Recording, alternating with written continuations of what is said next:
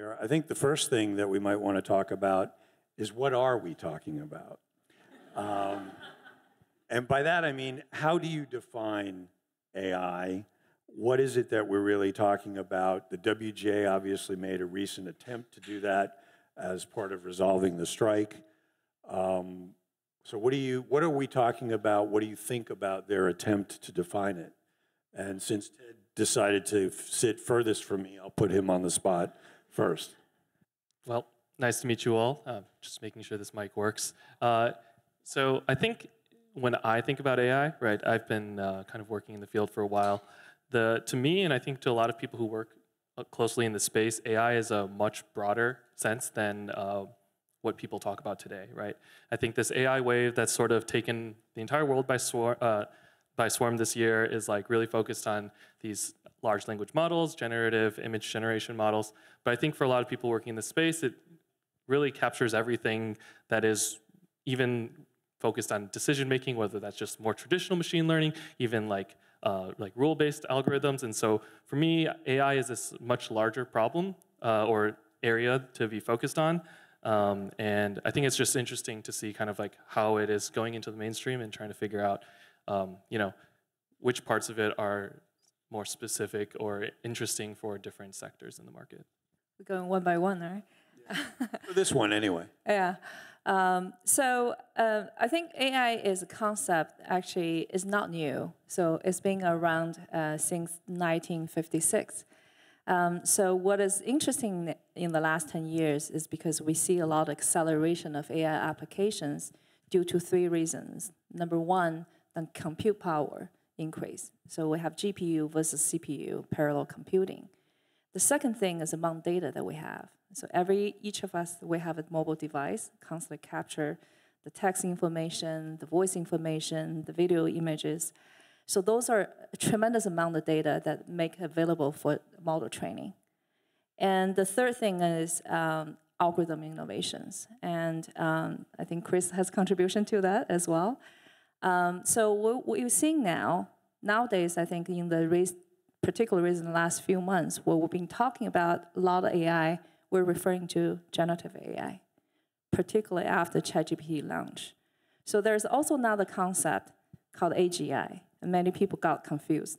So AGI is artificial general intelligence. So when we talk about generative AI, so for example, ChatGPT and large language models are generative AI. So they're using existing data to generate new information, new answers that can be text-based, can be image-based. But AGI, what we're referring to is artificial intelligence that can mimic human and can really operate like a human brain. So generative AI is today, and we may see AGI in our lifetime. Jessica? Okay, how about that? So AI has been around in the games industry since I started in the industry in 1998. And we had AI with the characters that would run around and you would interact with them. It's also used in anti-cheat software, also with matchmaking. And so it's a concept that's been around inside of the games industry for a long time. And obviously now that people are interacting with AI and they know they're interacting, it's gotten a lot more press. But to answer the question about the definition from the strike, I did go and I read that because I knew I had the questions before, luckily. And I think that they did a pretty good job defining AI for what they're worried about. If the AI that they're worried about is going to actually be what they should be worried about, that's another question. Obviously, there's a lot of things happening in the industry right now in general, outside of just AI. But I think that their definition was saying it's taking input in, calculating it, and then pushing out new content is fairly accurate for what they were worried about. Well, I'm sure the WJ would be glad to hear that in terms of that. Chris, anything you want to add to that? Yeah, I think the only thing I would add, Steve, and great to be here with this esteemed panel. The only thing I would add is sort of the following. Like AI to me is the process of building an artificial model to make decisions. And so all sorts of decisions are applicable in the media industry, in government, in science. Those are things like looking at some data and classifying it, deciding what type of category it belongs to, looking at some numbers and trying to figure out what the next numbers are and things. Taking a bunch of data and sorting it, you know, whether it's, no one has DVDs or Blu-rays anymore, but we used to do that with things. Maybe we sort other things. Maybe we sort our favorite Batman or Lego stuff since we're at the Lego place, you know, whatever, right? So that's clustering, that's prediction, that's classification. And building models to do that repetitively, that doesn't get tired, that's based on data, all of those things, that's AI. The big things that changed over the last 15 to 20 years, Lake kind of coined some of them. Computing changed. You don't need all of the money in the world or to be a big technology company or big rich company to be able to do AI. We can do it on a GPU that we can rent for very cheap or things like that. So commodity computing changed the game for that. The other thing that changed is data as the new oil. There's an infinite supply of data that's out there on social media and other places. Now we have pipelines, just like Chevron and BP and things like that, that can take that raw, crude data and make it into oil for hungry AI, which is dependent on that. And the last thing that changed is we now have AI models that replicate our senses, that are as good or better for computer vision since 2012, that are as good or better for the auditory system, for our ears that hear sound and turn them into text, 2014. 2018, BERT, natural language conversation. Those are the things that changed, and that's why everyone's so jazzed up about AI today. Thank you. Thank you. I mean, obviously, as a lawyer, I can't resist but mention some of the things that come to my mind, which is some of the litigation that has arisen over AI, particularly as long as we're here in Hollywood and we're talking about the creative industries and ownership of what somebody creates. There are obviously several pending cases regarding the training and the argument that the training itself, the scraping that you were talking about, constitutes infringement. U.S. copyright law at the moment does not recognize copyright in machine-generated works, although there is the potential recognition if there is meaningful human contribution, whatever that means. I'm based in the UK, where in the UK, copyright does exist in a machine-generated work, and the EU is somewhere in between. So with all of these issues floating around about copyright, and this is for anyone who wants to take it on, where do you see this going? What is the further evolution of these issues and potential harmonization of copyright law? I think Ted is right. Okay, yeah. So actually, I had the pleasure to actually speak with some lawyers when deepfake first came out. And I think that was probably one of the first times that, you know, there was a very large concern about like kind of copyrightable content, the ability to take anyone's face where there's like, pictures of them on the internet, overlay them onto any video and create whatever content you like. And I think that, you know, going through that and thinking of what is the process of going through it, I feel like there's like three major components that go into creating this sort of generative content, right? So the first one is what you sort of mentioned at the beginning. It is the underlying data set. Whether you're using open source or you're collecting your own data set, Chris was talking about it, you know, data is the oil that kind of feeds into everything. The second component is who actually utilizes it to train the model, right? There is clearly a very important component of creativity and technical skills that are needed to leverage the data into the correct way. Otherwise, you know, everyone could have made ChatGPT. Then actually the third one is the person who used the downstream product. So, you know, while ChatGPT is awesome, it's not like if you look at someone who's very skilled at leveraging ChatGPT or Midjourney or Stable Diffusion, the quality of output that they can produce is highly different than the others. So I think there's like, you know, there's three major components in my mind. And to me, it seems like the most straightforward, concrete, easy to pin down component of it is actually that underlying data set. And so to me, it feels like it's almost like a logical first step. But over time, I'm actually very curious to see how it will sort of lay out over time. And you know, when something that is produced at the very end, how does that success get attributed? How does that, you know, ownership, how does the profits go to any single one of these? Because in the end of the day, I think a lot of these tools that are being produced, you know, 5-10 years from now, we're going to see them as daily tools that we're using, much like an artist uses Photoshop today, right? And figuring out what is that like licensing model, how does product get created, and how does like any of this work out? And I think it's a really challenging ongoing problem right now. Yeah, in some ways, I think obviously we're talking about provenance. I mean, there is an argument that just the training itself, if you're making digital copies of works that enjoy copyright, that constitutes copyright infringement. That's the basis of the Getty Images case. That's the basis of Sarah Silverman's lawsuit, et cetera. So are we moving towards something that goes back to watermarking or other means of trying to identify the data set? So Steve, I think that's what's so hard about this. So first, like, since you mentioned watermarking, I'll just kind of throw that out there. The best that I've seen in terms of state of the art in the industry for doing that is like things generated with AI, we'll watermark those. Like they're putting it out, like Google put a tool out and said, hey, if you use our tools to build AI images, we'll watermark them. But that doesn't account for the vast majority of content which doesn't use their tools, but uses like, homegrown or other generative AI. And so you need very expensive, like, very costly tools to do that. So that's not going to necessarily do it. The strategy that I see, and actually I just read an article in Time about this, is that the companies like OpenAI are now offering to pay for lawsuits. Basically they're offering to pay, like they're trying to flood the zone. They're trying to say, use our tools, while this stuff is being litigated, use our tools and flood the zone.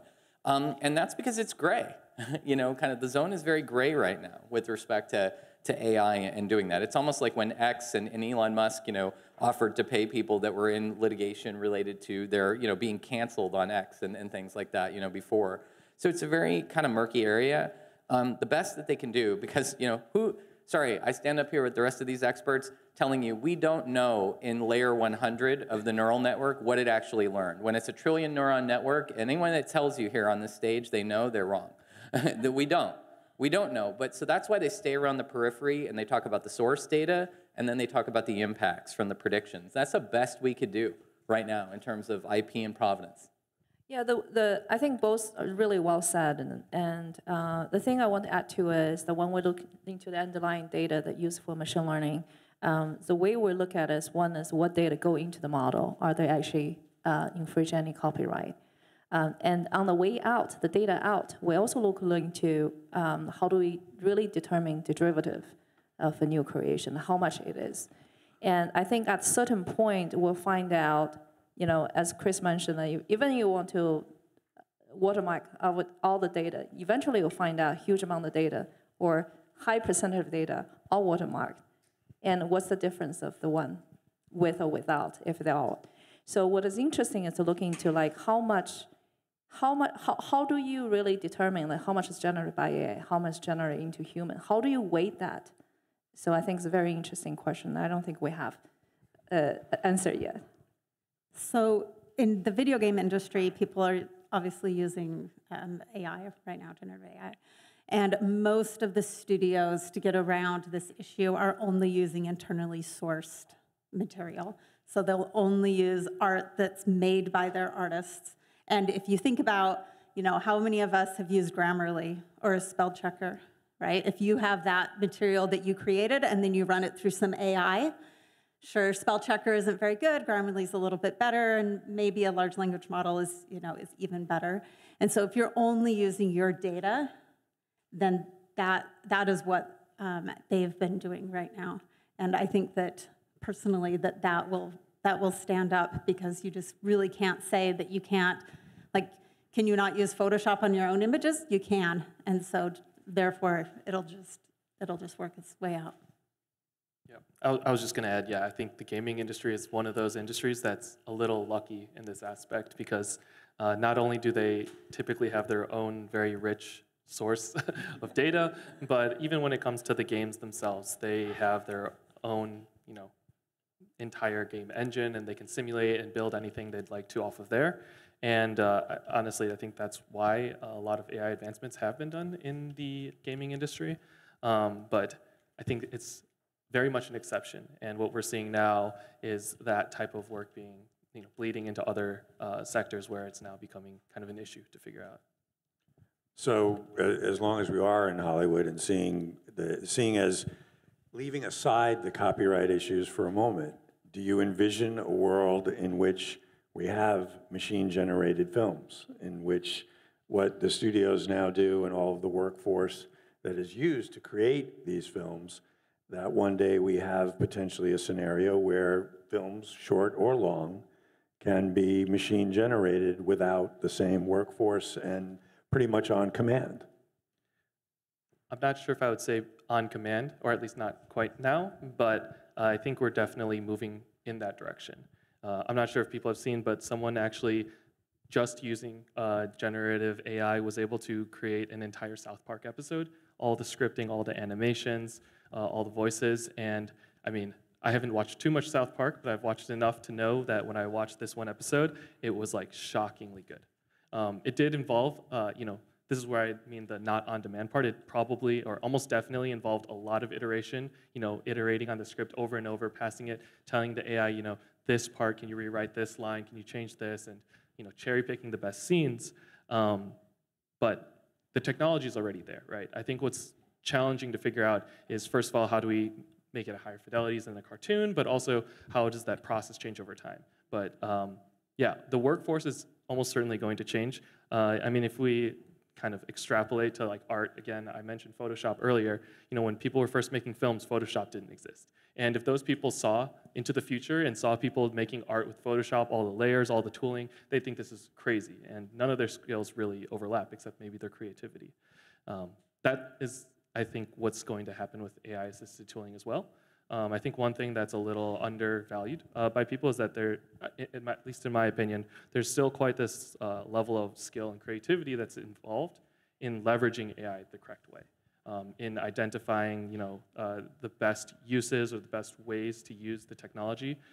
Just because it's become more accessible doesn't mean that the expression is not there. Yeah, I mean, I'm here in my personal capacity, so I don't care what I say. So, I'll just, yes, absolutely. It's totally possible for that to happen. But I think the question we should ask is, how many Oppenheimers is it going to generate? I'm not sure how many that it's going to generate anytime soon. How many bad Saturday morning cartoons is it going to generate? Probably a lot. And probably should we have been watching all that? Or if that entertains us, that's okay, fine, and things like that. So, the making films is it's a creative business. It's a business. There's a business related to that. And so that has to do with economics. And one of my favorite principles in economics is asymmetric information. And, the principle related to that, just for everybody, is that when I sell you a house, I really make the kitchen and the bathroom look really nice. But you don't know that there's rats inside the walls, right? That's the trick. It's asymmetric information, right? And so it's the same thing in this concept with respect to AI and film generation and things like that. What we give it, that South Park episode required tons of iteration because there was so much asymmetric information principle that you couldn't capture everything that went to the business of, Trey and Matt and everything they did with South Park. So it was probably a South Park episode, but that required, like you said, it had so much of that orchestration and everything else. As soon as we invert that problem and you see the rats inside the walls with X-ray vision, that's when you should be worried, because then they probably will get closer to Oppenheimer. Yep. Well, isn't what you're saying then that the machines will simply get smarter, their training will get better, yep, and so that they will know how to take into account the rats in the walls, and they will also, having done one South Park episode, be able to iterate many more? Yes. Well, I think a lot of we're doing right now. If we measure the current stage of generative AI, a lot of information, new information we see is generated from previous pattern, right? So anything is following a specific pattern, it will do really well to regenerate something interesting. So that's why it's harder to get this novel idea or really interesting idea come of it. When you try to write with ChatGPT, it looks like fantastic word salad, right? So it's really good, well-worded, but lacking of innovative idea. That's the current stage. I don't know what's going to happen in 10 or 20 years. Just switching topics for a moment, this was obviously a very busy week in terms of government role in AI. We had Biden's executive order, we had the Bletchley Park Summit in London, and the Bletchley Declaration. So governments seemingly flexing their muscles in terms of AI. What do you think that these meetings and these declarations, these orders, what do they actually portend in terms of government's role? Go ahead, Jessica. Okay. So I think that AI, for most people, it's very scary because the thought of AI coming and taking your job, at first when machines came, it's like, oh, well, they're taking manual labor. Nobody wants to do manual labor. That's okay. But now that they're coming for creative roles that most people want, it's very scary. And so I think the biggest advantage of having the highest office, here in the United States, actually thinking about AI is the protections that they're going to put in place for workers who are displaced by AI and for people who are afraid of AI. And so whatever there is in there, they're not going to make something that's really, really awesome. We know that the government won't do that. But what they can do is put in protections for the workers. And so I think that's the biggest impact. Totally Totally agree with you, Jessica. And so just so everyone knows what's in there, kind of summarize, because I was on Fox 11 last night talking about this. So what's in that order is basically they're mandating 90 days for every government agency to basically study and define the job description, because their assumption is that every organization in the government needs a chief AI officer, number one. The duties of that are expected to be maintain a continuous inventory of AI technology and report it to Office of Management and Budget. There are protections in there for skilled AI labor and workforce, and basically immigration related to visas and H-1Bs and things related to that, and recommendations related to that. And then additionally, the other things that they are kind of looking at is they're creating a part of the Department of Commerce to basically be AI regulation underneath commerce, but they're asking companies and agencies to self-report. And that's the rub, is that self-reporting, is you're self-reporting, and so so the teeth in that's missing, but it's something, it's a start, upskilling, all of these things that you're talking about, they have to be part, and they talked about that in the UK, that's part of that framework, but yes, like you have to use the bully pulpit from the highest office in the land to try and move the needle a little. Yeah. Is it a little bit too little, too late? Are they sort of where they should be? What do you think in terms of where are they on the curve?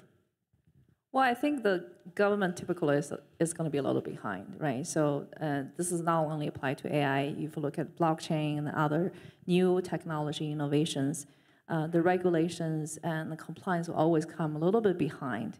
The reason is that they need to understand the space. So I think, in my interactions with different government agencies in the last few months, and I was actually very pleasantly surprised that there's a lot of curiosity from both the state and federal government and to understand what AI is and also surround them with the experts. So I think that's a really good sign. And I know, it looks like it's still on the very high level, right? We all have the questions, how do you execute it? But that's a very good start. So, and in addition to the requirements, the red team, safety, discipline requirement, I do see that in the industry, there are also different organizations start forming self-discipline. So it's not just, Meta or OpenAI say, we are the safety team that trust us, but also we're trying to form industry lines as well. Well, I think that touches on the issue, though, that for now, a lot of the platforms are in the control of bigger tech companies. And so self-policing of bigger tech companies seems a little bit, as you said, Chris, kind of, is that really going to take place? Is that really going to be implemented? So where is the competition potentially going to come from? Is it going to come from startup sector? Where is actual competition with these big tech companies going to emerge, if it can emerge? Well, first of all, I think it's hard to self-discipline anyways, right? Because even though you have the best... you told your kids to try to... Exactly, right? Try to behave. But the thing is that even though you have the best intention, you're going to have blind spots. So I think that the framework, the process to be open-minded, to take the input is really important, either from the peers or from from consumers or from the regulators is really, really important. The competition from the startup, definitely yes, right? So there are different levels that startup can compete, because often we're saying, well, the tech giants are so big, they have so much capital, so the startup cannot compete, which is actually not true, because those tech giants were startups too, right, 10 years ago.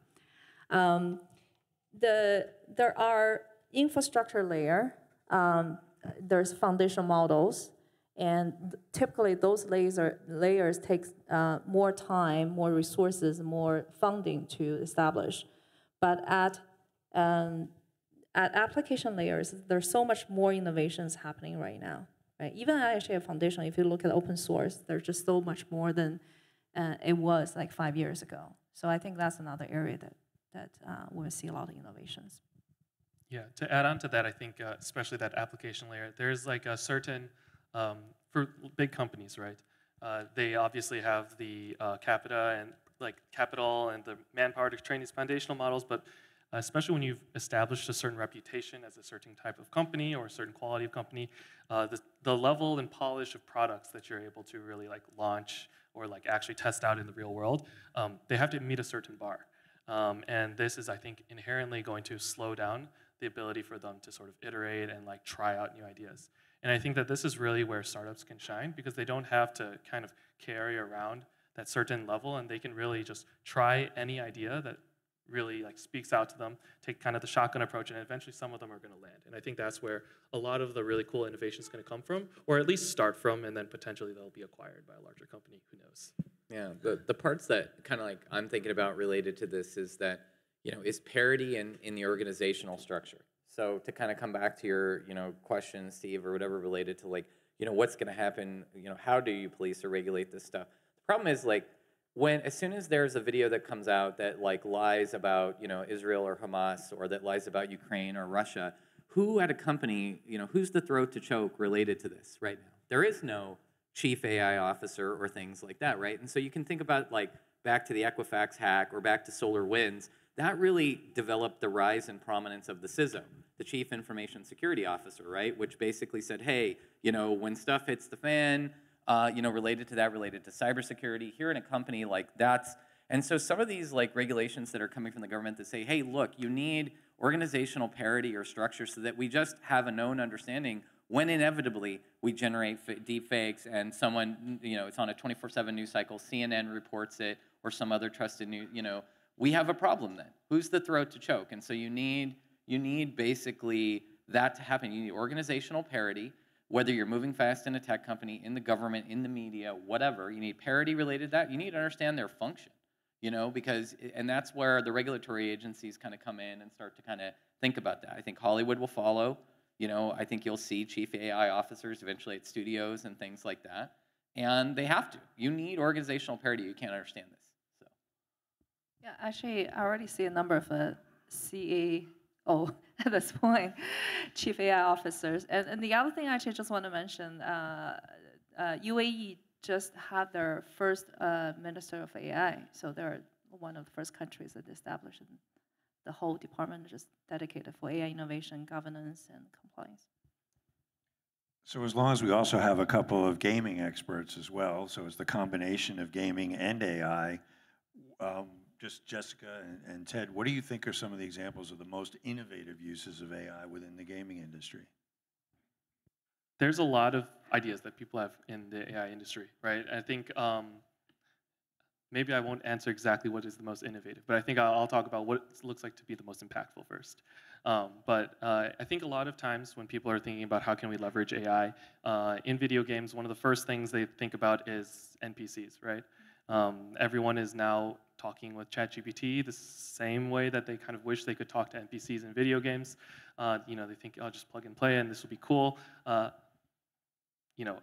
For me personally, I actually think that this is probably not one of the most impactful things. I think it is probably over time going to be something that will transform the types of games that we can have, but at least in the immediate future, next 1 to 5 years from now, to me, it feels like the most powerful applications of AI is actually just going to be developer productivity. It's going to change the way that game developers can prototype, iterate, and actually scale up the games that they want to make in ways that were never done before, right? So to take like an example, if you want to make like an MMORPG, part of the fun of that game is how expansive the world is, how awesome the storytelling is, how in-depth you can get with it, and the narrative and all of the different parts.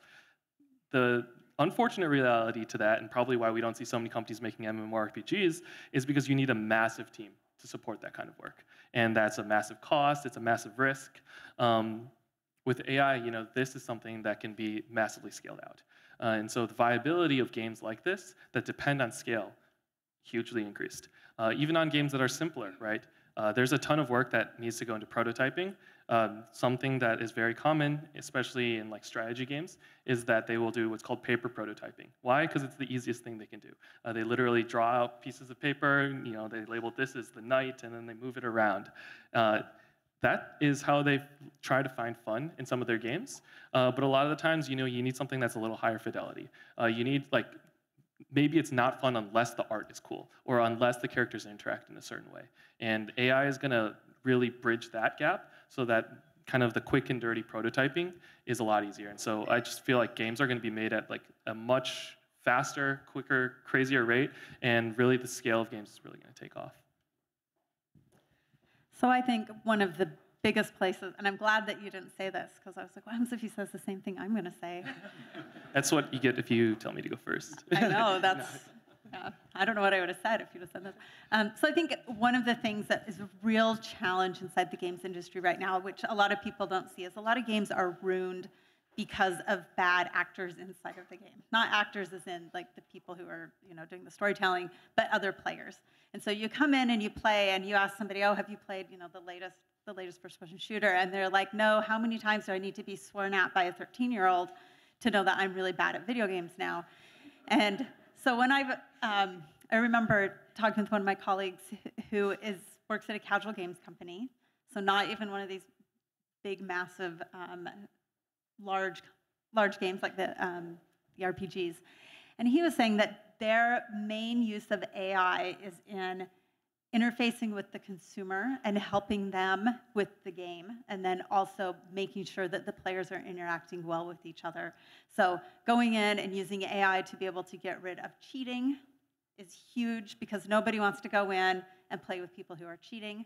And I know that for most players, myself included, and also for my children, they like to play with other real human beings. They don't necessarily want to play with AI. So even if there was a really awesome AI, is it really fun to play chess against AI? Like, there's a lot of AI chess out there, and they're really good, but you don't necessarily want to play against them. You want to play against even some random person in the Midwest is better to play against than playing against the AI. But that's because you can beat them. You can't beat It's true. I know, and it's a little bit worrisome, because to be honest, my son plays chess online and he plays with random people, and it's a little concerning, but I know that it's a lot more fun for him to play with a random person who might have to even leave early, or he can't leave the game. So my youngest, also playing Rec Room, he's like, oh, I can't stop, Mom, because there's this kid that I'm playing with.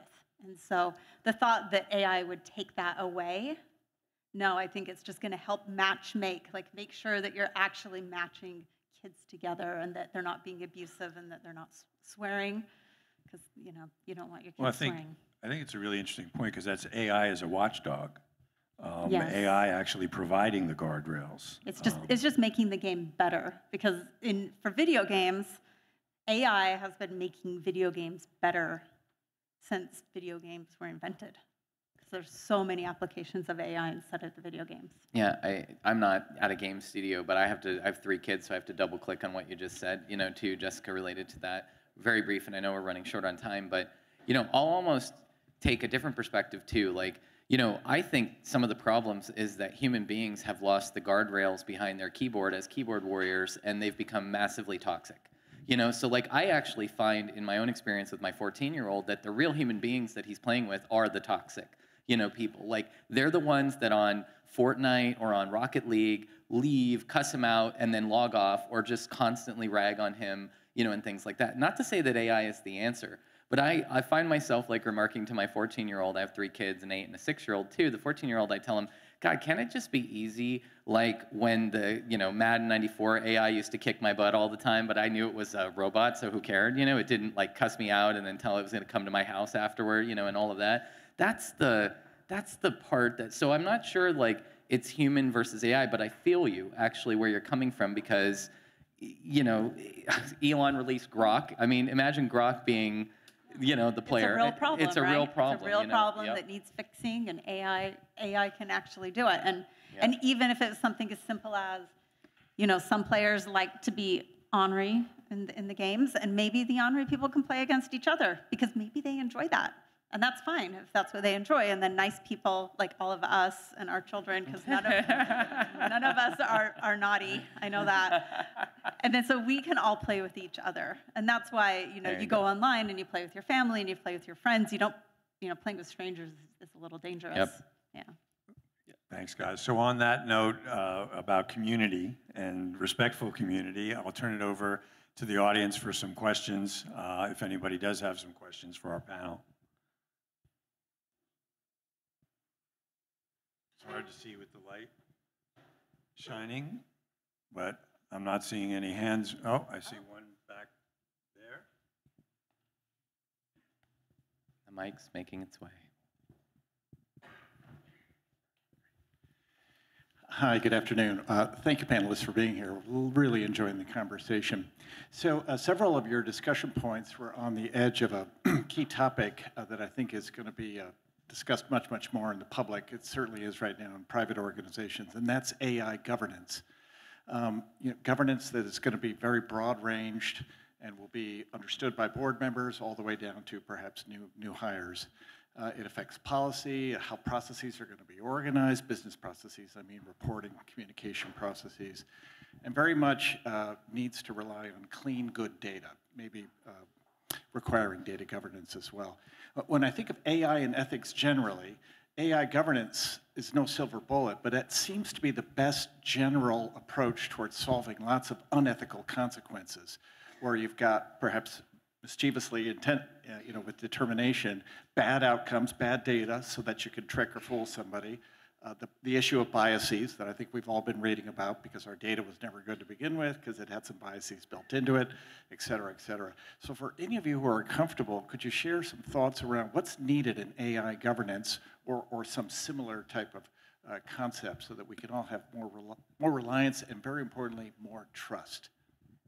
Yeah, so I can give a first try. So for data governance, actually, you actually touched on this. So we cannot talk about an AI governance strategy without talking about data governance. So step number one is that what data, as an organization, what are the high value data property that we have? What are the proprietary data that we have? And what are the public data that we're willing to share, right? So that's step one, to understand that what do you have and where you put it, who do you share with? And then the second part is that once you determine what your assets are, and the second is to assign the team to understand who is going to be the person in your organization as experts or who are carrying that role. So that actually starting from the board level, right? So a lot of boards today don't really have AI experts in place. So step number one is looking to the board composition. Do you need to add experts to the board? Do you need have external advisors to the board? Do you need this AI governance to be currently led by which committee? Is the audit committee, is risk committee, is technology committee, right? So those are things that I think that within organization have to start from all the way up to down. And then the governance also looking to like what is the outcome you try to drive, right? So it is for, are you focused on the AI bias? Are you looking to the IP and copyright infringement? Because sometimes when you have data strategy or AI governance strategy for yourself, and a lot of times people only focus on our own organizations. But any company now have multiple vendors. So have you looked into your vendors and suppliers, and what is that point? And when you use any API, are you create any potential risk of copyright infringement as well. And Lake, I would just add to that very briefly that, you know, when you talk about corporate governance related to AI, you got to talk about HR data. You got to talk about having HR involved in comms and change management. Classic examples that come up in the corporate world, at least for me, is I'm a group manager and I manage a bunch of people. I put in all of their private employee data into ChatGPT and it told me what I should rank them. That's okay, right? You know, probably not, you know, or whatever. So there's that. You know, outside of doing that, which is don't, you know, and everything else, you know, there's also those other things like, hey, I had my annual cybersecurity training. I put it into ChatGPT, got all the answers, passed it with flying colors, you know. That's okay, right? Probably not. And, you know, that begs of the question of not IP exfiltration, but what types of data. Everybody's focused on the Samsung case and, you know, getting data out, you know, in IP, but it's also corporate personal knowledge, you know, all of those things. So AI governance at an organization needs to be a whole of organization. It needs to be a cross-functional team at the leadership level involving change management, HR, comms, everything else. And, you know, comms or HR will say, oh, we don't know, you know, or legal, oh, we don't know AI. Bring them in the boardroom. Bring them there because they need to be part of it because they need to understand this is happening. You know, it's not just lawyers and doctors that are passing the bar and the medical exam with this. It's people in your company today, and it needs governance. So. Well, to Jessica's point, I saw a presentation about a week ago from a startup, actually, and it's about AI to actually create AI governance within a company. So, no, this is serious. The idea is that it trains on you as an employee or as an executive. So it's training on how you communicate and your communications. It's not taking the data. So it sits as an API. And then the notion is, based on your corporate policies, if you're going to communicate something or do something that in the email or otherwise that is not within the corporate policies, it will alert you to that. So to Jessica's early point, sometimes you can use AI to actually be the AI governance, subject, of course, then to its fallibility. It's not all doom and gloom, huh? No, I'm personally really excited about AI. So I know a lot of people aren't, but I think it's going to be good. I think we have another question. Thank you. Thank you for those awesome ideas and opinions. Sorry to be a little negative, but when the internet showed up and everybody was connected, something that soon after followed was, well, worms and spam and whatnot. And it took some time before the Cloudflare and the Kaspersky's and whatnot showed up to help reduce. And, well, the Gmail spam filter showed up, of course, early AI, which people don't think of AI, unfortunately, but that is definitely early days. I'm curious to hear your thoughts about how we can avoid the dark ages coming up next, when unfortunately people will start using, those not so nice people who are nobody in this room, of course, will start to use AI to actually bully children online and things of that nature, and how we can hopefully reduce some of that upfront. Yeah, I think unfortunately, like, the answer is like not going to be great. It's honestly going to be like an arms race, right? Whether you can like, because really the best way to govern the AI, as we mentioned earlier, is probably to use more AI. And so it's really going to be an arms race. Recently, there was a paper that came out where someone was able to train a LLM to identify if a report was written by ChatGPT, right? Like, this is obviously a much lower stakes version of what you're talking about, but students are using ChatGPT to write all of their essays. And there is now an arms race between students and educators on, like, I want to, get past this LLM detector, right? I mean, we saw a similar thing with, many years ago, Stanford built something that like decompiles your code and sees if, if you copied your code based on someone else, based on the underlying assembly. We're going to see a lot of things like that. And honestly, that's one of the areas where it's like, and this is going to sound like a little weird, but like governance is like something we need to be almost careful of, because if we hinder AI development too much, then bad actors who are not going to care about any governance are going to go rampant. And so there needs to be this balance where, good actors or, companies that are trying to address a lot of these AI issues are able to do their development at a sufficient rate to keep up with what's happening. Hopefully, though, I would hope to say that like a lot of technology has seen what you're referring to as like dark ages when new technology arises enough times to know that they need to take this as seriously as they can this time. But it's just going to be an arms race. Yeah, I think I'm more optimistic. I'm worried, but I'm optimistic. and here's the reason. So, you know, I got a lot of questions asked me, is the human versus AI, or is the co-piloting relationship? The way I look at it is co-parenting.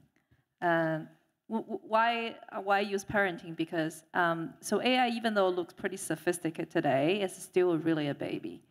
It can mimic or creating some words that sound sophisticated, but we're really at a very early stage of developing AI.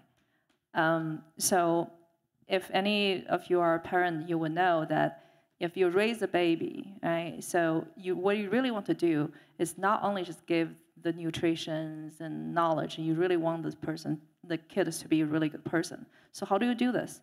So not only giving the physical support, you want to give the right guidance, right? You want this little kid to hang out with the right group.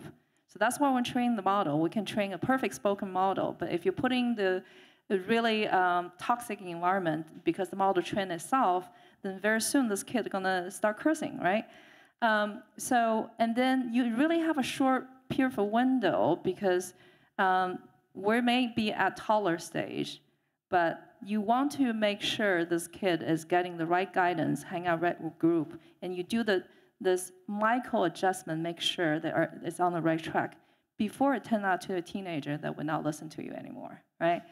And then the other thing I would mention is that we also, as a human, that we have this responsibility, right? As a parent, we say, do what I say, not what I do, right? That's what we're telling AI too, right? So why you're biased, why autonomous driving hit a person, right? But we look at ourselves, we're not so good actors either. So this whole conversation about AI bias is really tricky because how do we define bias? Find me a person that does not have any bias, right?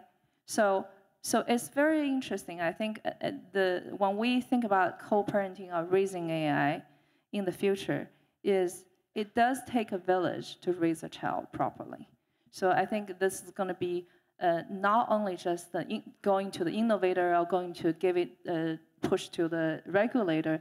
It does take a lot of collaborations, not only just this government, other governments, and both public and private sectors, and also, for example, educators, right? So we teach our students, we teach them how to use the weapon, create a weapon. They need to understand the importance and significance of it.